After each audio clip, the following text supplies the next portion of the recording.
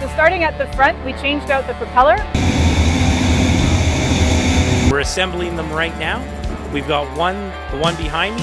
When this thing flies, it'll be the first time on Earth that this happens. How could you not be excited about that? Hey guys, Be Snappy here. I'm here with Erica and she's from the largest floatplane company in North America. And Harbour Air are doing something very special with their floatplanes. So Erica, as the lead engineer for a plane like this, what's special about it?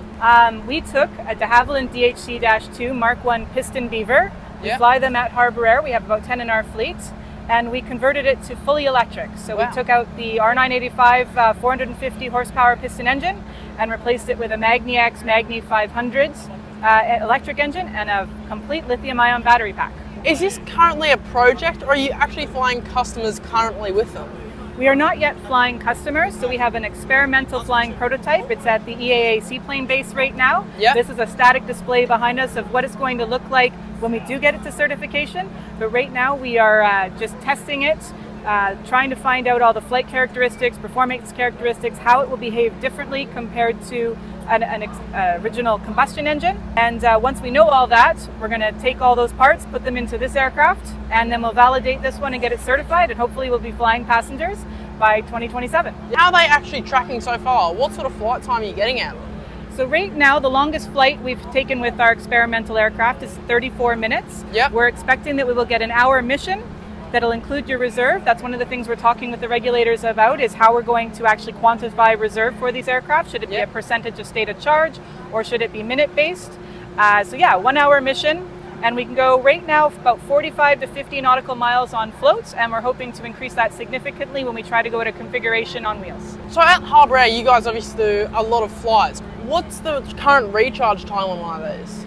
So recharging the aircraft is an interesting question. It's really going to have to do with the charging infrastructure that you install. So we're using a 60 kilowatt charger at the hangar. That means we're getting about a 2-hour charge time. Yep.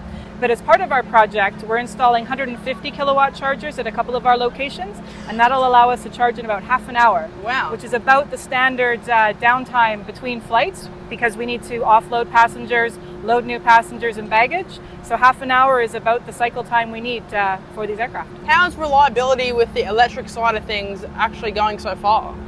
The reliability has been amazing. We've had really no issues at all with the engine. We know that that's something that's going to be a consideration. The upfront cost of converting to electric is going to be high, but the operating cost should be less because there's going to be so much less maintenance. They're much more simple than a combustion engine. So what sort of cruise speeds are you getting out of these electric engines? Well, it's interesting you should bring that up. We've had a real change in performance with this aircraft. It really wants to go faster.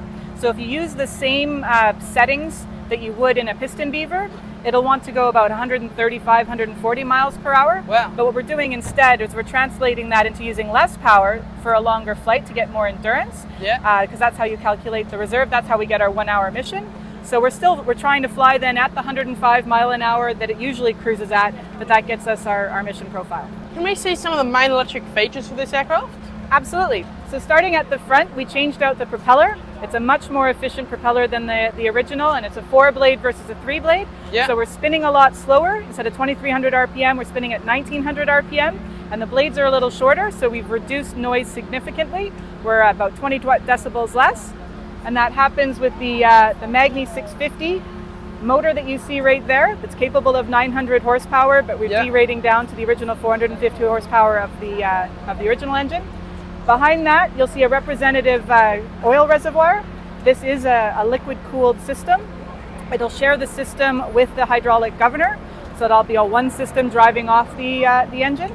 Behind that, you'll see the 4 inverters. Yeah. So the battery pack is 800 volts DC. It feeds into those inverters. They convert it to AC and then also control the motor. And then the expectation is we will have a couple of battery modules on the firewall.